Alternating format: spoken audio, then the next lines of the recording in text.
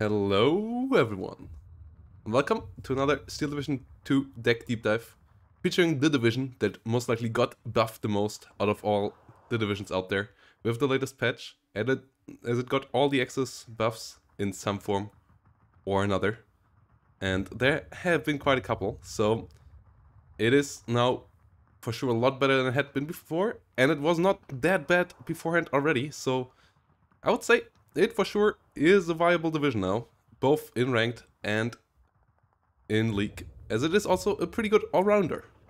And its biggest weakness has been wiped out, and we will go over that tab by tab, as always. And this is my version of it, but there's a lot of ways you can build this deck. But we start in the recon tab with my version of it, and I have the BMW. And you don't take the BMWs in too many decks, but the reason I take it here is because you have important artillery that needs radios. And a 10-point radio is the cheapest you can get at. And you can just take one or two of these at the beginning of the game, or three if you want to cover the whole front line, for 30 points, which is next to nothing, and you have radio everywhere. And then just hide them in light forest, hide them behind a tree line, or behind a building, so that the enemy can't shoot at them. And then you have, most of the time, radio throughout the game for a really cheap point without having to worry about it, for your really strong artillery. And in Infantry tab, we have a bit maybe on the lower end of units in the general numbers for a balanced deck, as this deck is a balanced or maybe V for Victory deck with the new changes to Balanced and Maverick. Maybe V for Victory has become a viable option for this deck as well, as it has a pretty strong A phase. So maybe V for Victory is the way around. I wouldn't recommend Juggernaut, but Balanced or V for Victory in my eyes feels like the most genuine way of playing this deck. You can obviously also play it Maverick if you feel like you want to put the pressure on, but I don't think it's the best ever for Maverick or Vanguard. But I don't think it's impossible to play it that way either. So yeah, in the Infantry tab you have a lot of cool and like semi-unique units. You have the Stoßtruppen MP44, which are Molotov units with MP44s. They are pretty cheap, though they are only 5 man, but the Molotov help out. They are helping out for you in forest fights. They are pretty decent at holding building blocks as well with the MP44s. They have solid damage output there. Against maybe units that only have 100 meter range, they can do some damage to them before they come in range and so on. So, pretty versatile unit. Yeah, they are your defensive unit. Your offensive unit. For defense, you have the Sicherungsarmee, which come with a Granatbüchse 39, which is one of the better anti-tank rifles in the game, as it has good damage and good penetration, though it has a relatively low range. But if the enemy gets in range, this can shred light armor pretty well. Rate of fire also sadly on the lower end, but Sicherungs for 20 points, relatively worthwhile, 10 man strength. They only have an MG15, so they are not the best damage output unit, but you have one of the best damage output units in the game in this deck, which is the Glide Pioneer, which are sadly on the lower end of availability, but really on the higher end when it comes to damage output. And for 35 points, you get a 13-man squadron with 9 MP44, an MG42, and 3 G43. So if anything comes between 101 and 300 meter range, you absolutely shred them with them. And if it gets below 100 meter range, you still can throw a TNT at them, so that they die quickly as well. So one of the most heavily equipped units in the game. So really you don't want to pick a 1v1 fight with these.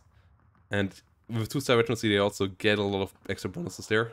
As a leader you get one of the best leaders in the game with the Pioneer Führer. For 20 points you get a TNT and 4 men, and the TNT helps out, and 20 points is relatively cheap to compare it, for example, with the Grenadier Führer with smoke that costs 25 points, or the Glide Führer also 25 points for a 4-man leader that have a smoke instead of a TNT. And the TNT, yeah, they got nerfed a slight bit, but they're still deadly. Just take a bit longer to get the damage out, but I would still always recommend TNTs. Then normal Grenadiers in B-phase with Panzerfaust, so you have a bit of Panzerfaust, together with Pioneer SVT, which are pretty good Pioneers. And then the half-track unit in this deck, which profits from half-tracks, the half-track buff that we got, the Glide Grenadier.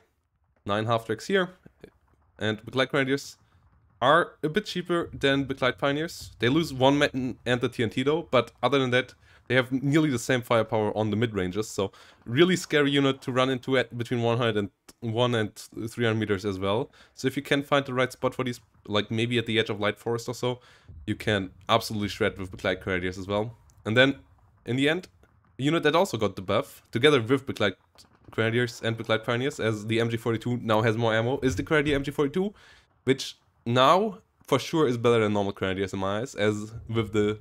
Before they really had huge ammo issues, now the ammo issue is still there, but not as much, and the MG42 is a really good MG. So these are your safe C-phase unit here, with 1-star veterancy, so that you have a bit of stuff in C-phase. The other units here, sadly, are not super cool. The Ersatztruppen, if you want to have more infantry units, try to get the Ersatztruppen in, maybe, into this infantry tab. Maybe change it out for the Grenadier with Panzerfaust B or so, but sadly you can't only take them in A. And same for the Stoßtruppen and the Begleit Pioneers, so maybe take them out for the Begleit Pioneers if you don't feel like you want to win with your infantry, but just want to have the numbers here. Then the Ersatztruppen might be an option there as well. Though I find the Begleit Pioneers feel way too fancy and way too cool to use to change them for the Ersatztruppen, but that maybe is an option. Other than that, the normal Grenadiers without Panzerfaust and the Grenadier DP and especially the MG22 versions, not really worthwhile.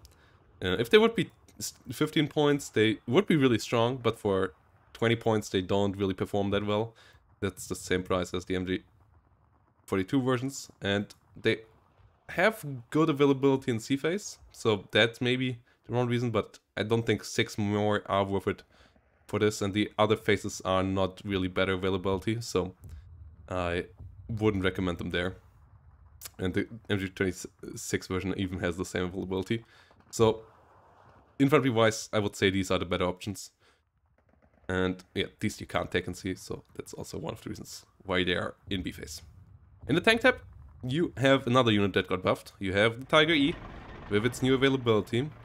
And I use the new availability to take them with veterancy, 5 points cheaper, and you get the same availability as you got before without veterancy, now with veterancy, and the extra veterancy gets them up to 6 rain of fire, gets them up to 46% accuracy, buffs the MG a slight bit as well, so makes them really quite powerful, and worthwhile the effort, I would say.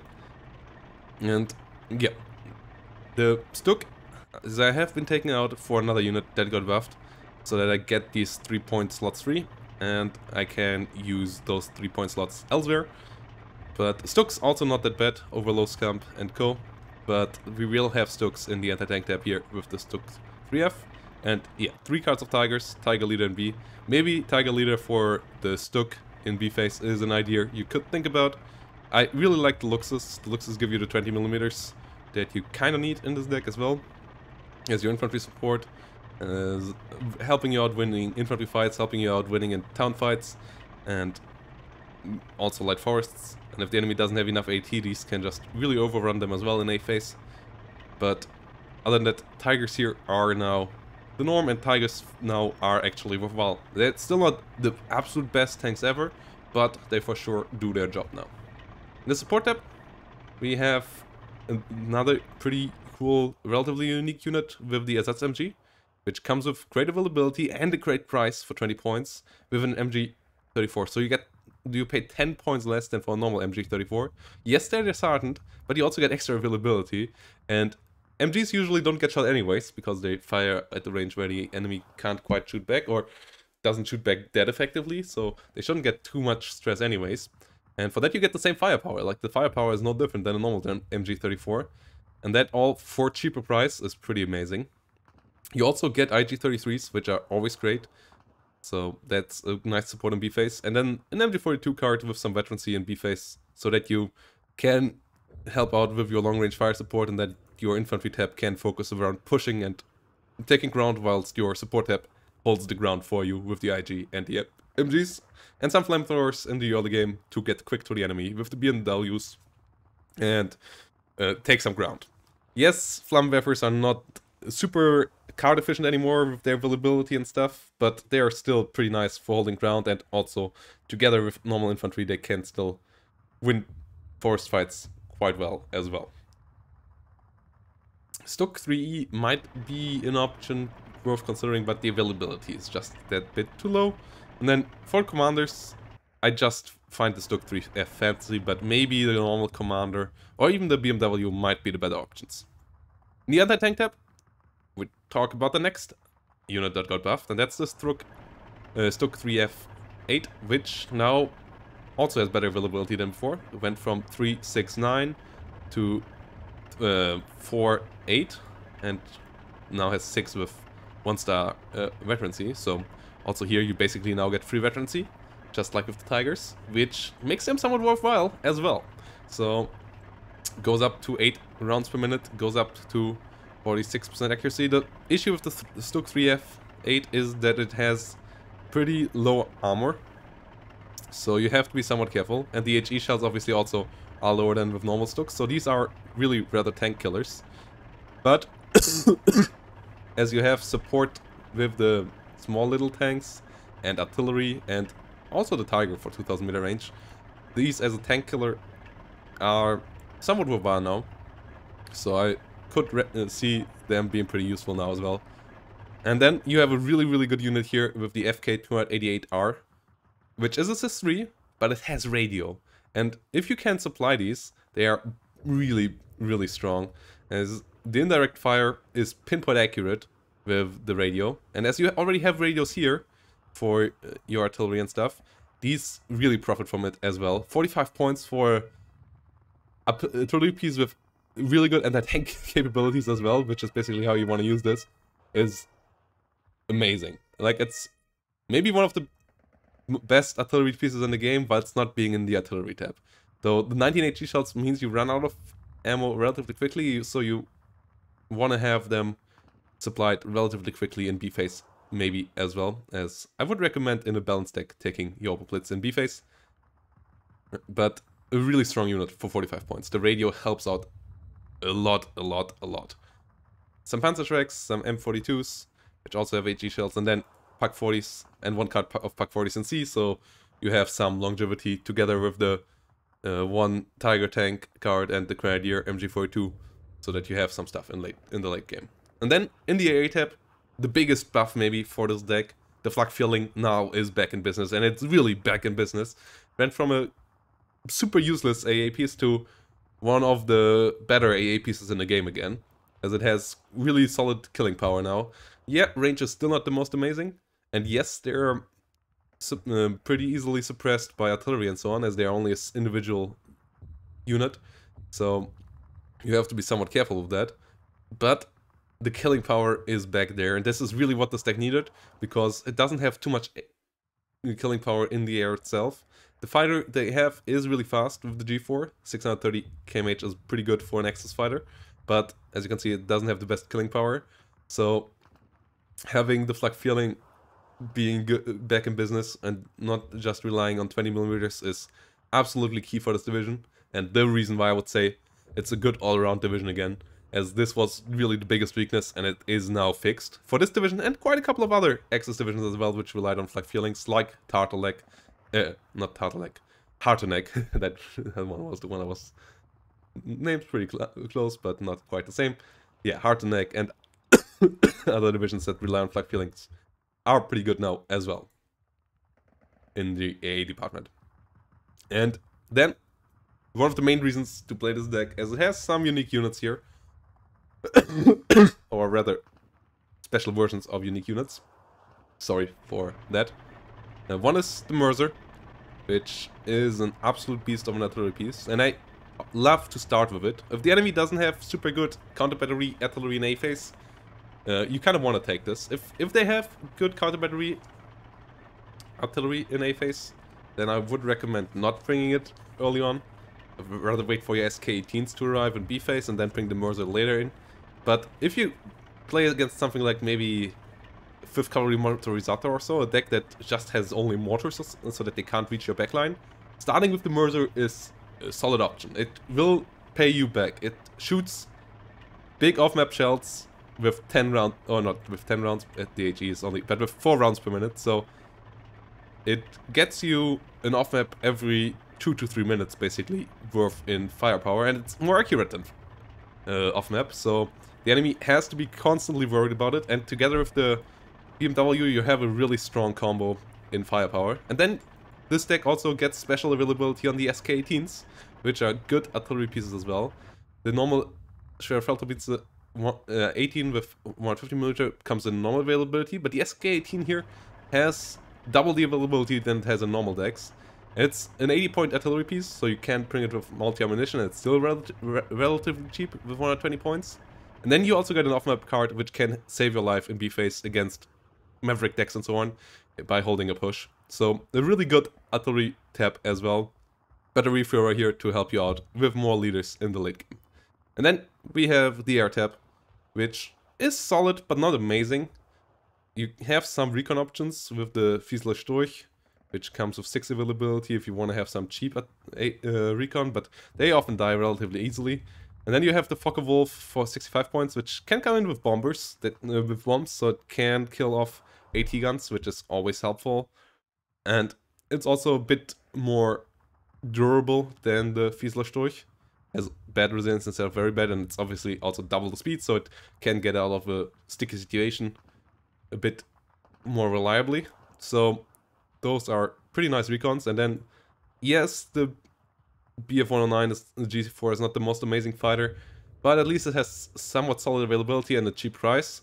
And it can hunt down bombers. With 630 kmh, you can hunt down a lot of bombers.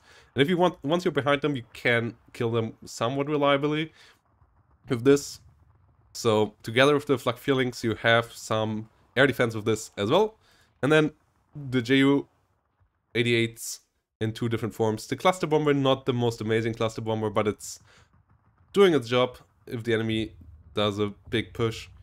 You could also maybe go for the cheap Ju-88 bomber, but this is a diving bombing attack, or the ME-410, which also does a diving bombing attack. But I would recommend the cluster still. There's some tank options are a bit annoying to deal with, like Panthers or T-3485s or big boys like IS-2s and King Tigers. You don't have any other easy option. You have the Mercer and so on, but it's, if you can cluster them, that's pretty effective as well. And then the Ju-88 is just a standard bomber with 1000 kilogram bombs, so it has pretty good availability for it in B phase. As you can see, you don't want to take it in A. C phase you don't get much more as well, but in B you get 4 of them, which for 1000 kilogram bomb load plane is not too shabby either. So a couple of nice options here. Those are all 2 cost slots, as you can see.